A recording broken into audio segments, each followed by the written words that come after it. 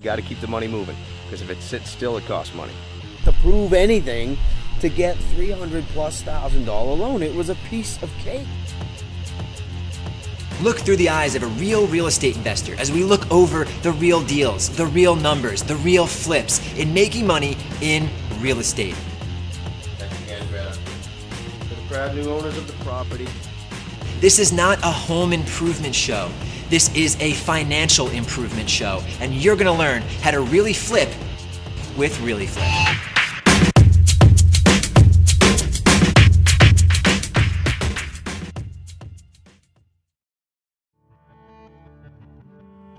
This is it. This is the final product, the Parsonage, just outside of downtown Wilmington, North Carolina. The restoration is complete. The house is sold. We're on our way to the closing for the buyers, and we'd love to give a quick walkthrough and show you everything we've done to the house to transform it. Now, when we bought the house, one of the things that attracted me to it is the fact that the cedar clapboard had never been painted. And yeah, one thought that came to mind was go ahead and paint it and brighten it up. But then I got thinking, you know, nobody's got that. Like, it's a really unique feature that it's clear cedar clapboard. But we were always going to paint the trim. So painting the trim on the house just gave it a contrast. Now, that trim had not been painted prior to us getting here, so like all blended together. Now that the trim is painted, it pops. Like, the house just explodes with contrast. And you know, put an American flag on the front as a splash of color and some landscaping. The place looks fantastic. The Connected Investors app connects you with investors, notifies you of available properties, helps locate cash buyers, and secure private funding to close deals. Download Connected Investors today to find, figure, fund, and flip investment properties on the go. When we bought this house, this hallway did not exist. However, I knew that any buyer would want a back door to a back deck. So we actually consumed a bedroom, or some of a bedroom, with this wall here, added the back door out to the back deck. Now you can have your grill out there, grill steaks, drink beer, and enjoy your backyard. So when we bought the house, this was the master bedroom. It's no longer the master bedroom. It had a bathroom, a teeny tiny, like barely functional size bathroom just off of it.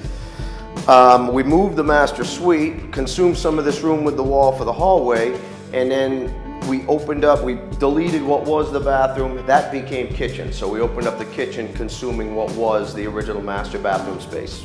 All right, the kitchen, which of course is one of the most important components of any rehab, certainly for the wives of the buying couple. We opened this up. This used to be part of the master bathroom, so we consumed that with kitchen. Now the fridge is gonna go there. Now we've got a pantry closet here and a broom closet around the other side. This was the master bathroom prior, so now it's part of the kitchen. We put in new cabinetry, black walnut butcher block countertops. We did a tile floor. Of course, painted everything, smooth finish ceilings, crown molding.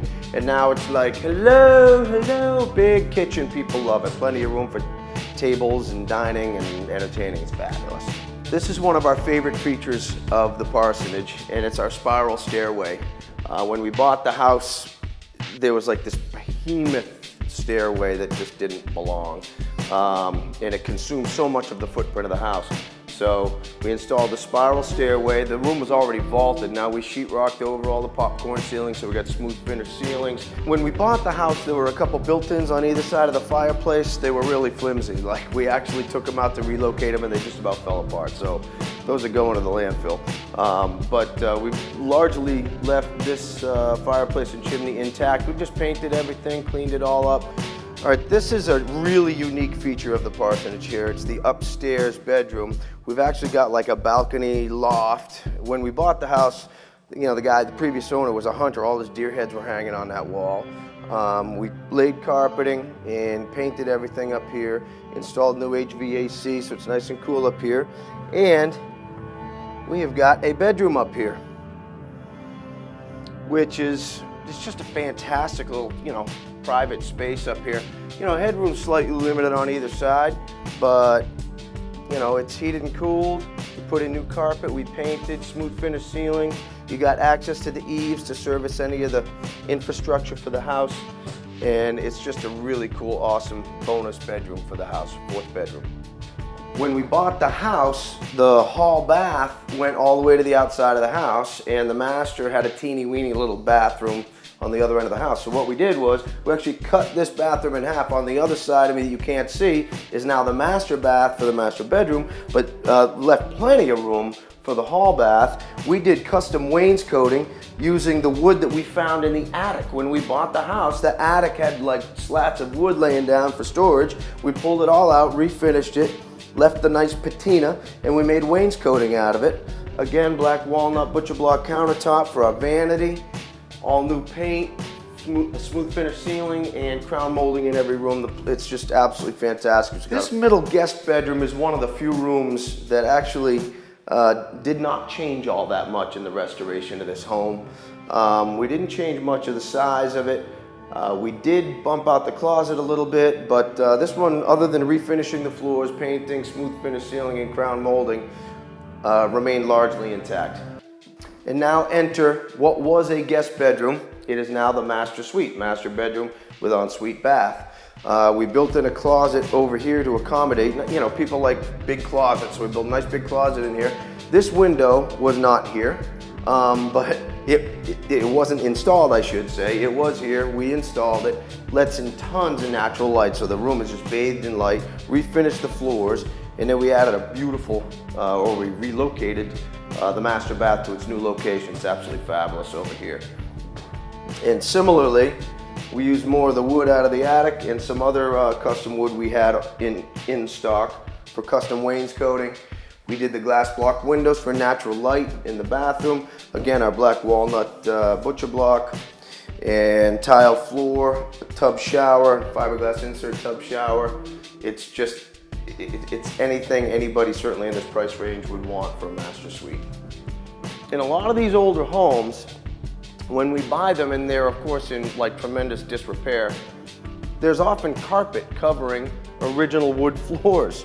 I guess, you know, in the 70s, carpet was the thing, you know, so people put carpet in and covered up the beautiful original wood floors.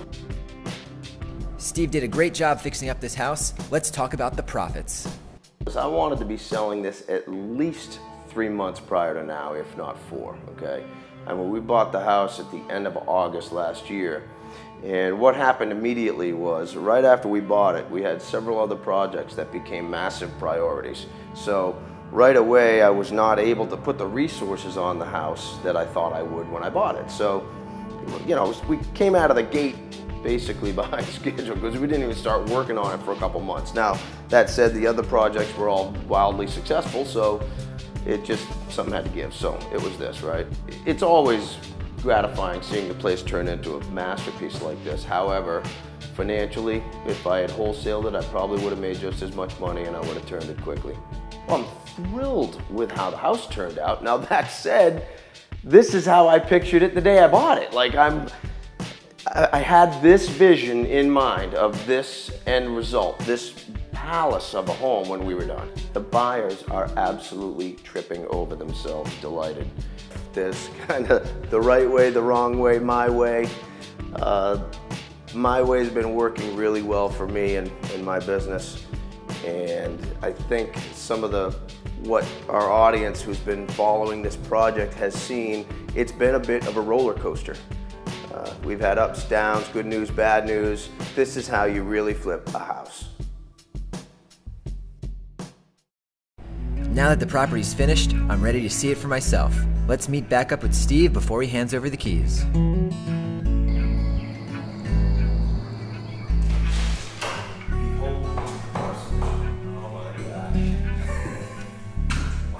I mean, right? This is, who would have thought? You're an artist. Thank you, I appreciate that. Artist, this is gorgeous. Isn't that something? Wow. I personally love these countertops for many reasons, one of which is very few people have them. Yeah. So it's really unique, you know, it's a really solid wooded surface. Here at the top up there. Clients have kids? They don't, they're all grown, but I'll tell you, if I was a kid, I'd be living up there, man. Steve, is this the original wood from the attic? Isn't that cool? When we bought the house, we went up in the attic. And you know, what people do in most attics is they lay wood down so they can put their Christmas decorations on something. And we went up there and all this wood was laying there for storage. We tore it out and put you know, plywood in its place so they still have the storage. That's gorgeous. It's actually in the house. It was laying against this wall when we bought it. Oh, wow. But I mean, look how much light this brings in. Yeah. Great job lighting up the room with the free window you found here. This would be a great bedroom. Made a world of difference, yeah. And now it's nice and bright in here. Today's the day that every real estate investor loves, closing day. Let's follow Steve as he drops off the keys and closes on this deal.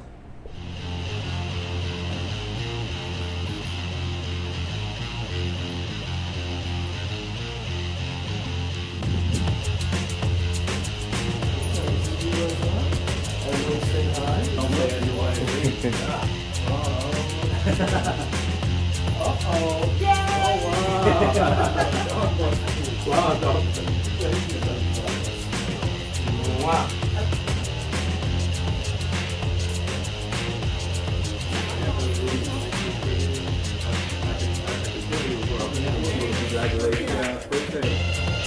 Me too. You guys.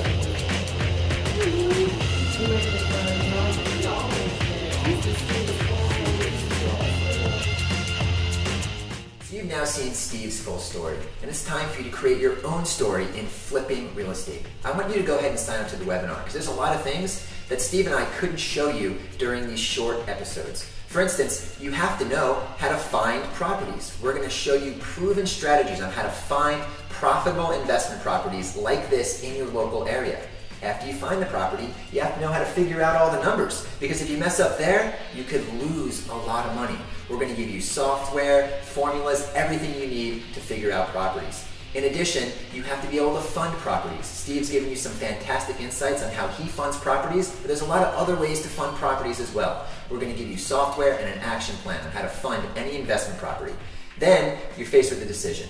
Do you want to quick flip the property to make $5,000, $10,000, $20,000, $30,000 to investors like Steve? You buy a lot of properties from wholesalers, don't you? Routinely. Yeah. Absolutely. Or if you have the skill set or drive to hire contractors and swing a hammer, we're going to give you all of the insider tips and tricks that you need to profitably fix properties and then ultimately flip them, because that's what it's about, really flipping properties. So go ahead and sign up for the webinar right now, and Steve and I look forward to speaking with you.